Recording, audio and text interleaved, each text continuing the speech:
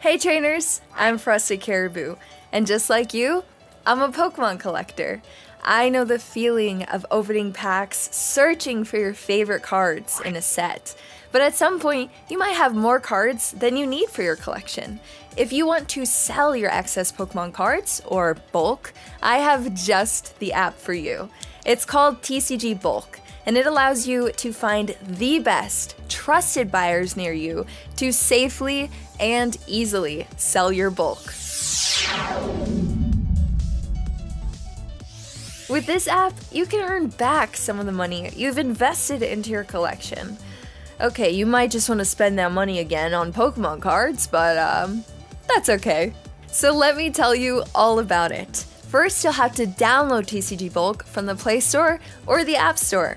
Then you'll create an account as a person. So select a username, enter your email, and think of a trusty password. You'll have to create a profile. So enter your name, select your country, and write down your address. You'll have to verify your email before you begin selling. So in your email box, look for a message from TCG Bulk. Once you activate your account, you'll be able to access the app. Now you can start selling your Pokemon bulk.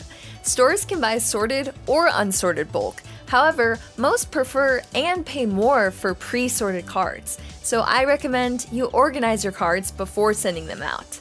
Stores will also pay different rates according to the rarity of your cards. They'll specify if they want rare cards, commons, uncommons, holo, or non-holo. They might also prefer cards in specific languages. In the main screen, you'll see a full list of stores. From there, you can choose the perfect store to sell your cards to. Take into consideration the types of cards they want, the minimum quantity required, and their rates. I recommend collecting a lot of bulk before you start selling, because most stores won't accept small quantities. The location of the store you pick is also very important, because the closer they are, the less you have to pay for shipping.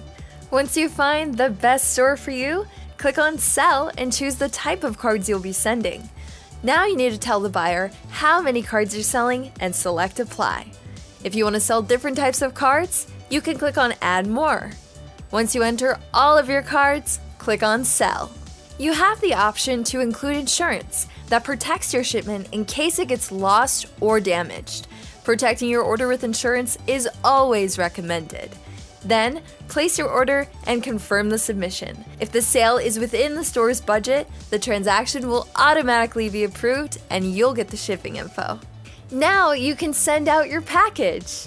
It is your responsibility that all cards arrive safely, because stores require near mint cards. This means that cards should look unplayed with nice corners and no damage. Once the store receives the package, they'll look over the cards and make sure they're in good condition. But don't worry, if you take care of your cards and pack them correctly, they will arrive safely. For shipping, you'll need sturdy boxes. One of the most cost-effective methods would be using USPS flat rate boxes. Cards can get damaged when they have space to shift around, so make sure you pack the cards tightly. You can use recycled paper or bubble wrap to fill the empty spaces in your containers.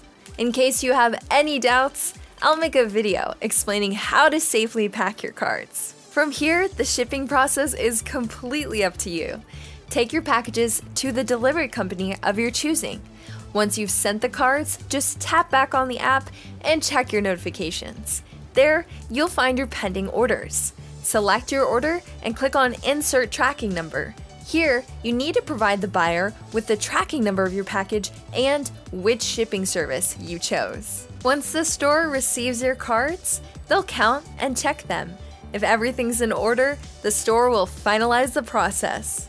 In your account, you'll receive credits for your order. In order to redeem your credits, you'll have to add your PayPal account. Go to the menu in the top left corner and link your PayPal account. Once this is complete, you'll be able to receive your payments. This service makes it easier than ever for me to offload my excess Pokemon cards and reinvest that money back into my prized Pokemon collection. And now, you can do the same with TCG Bulk.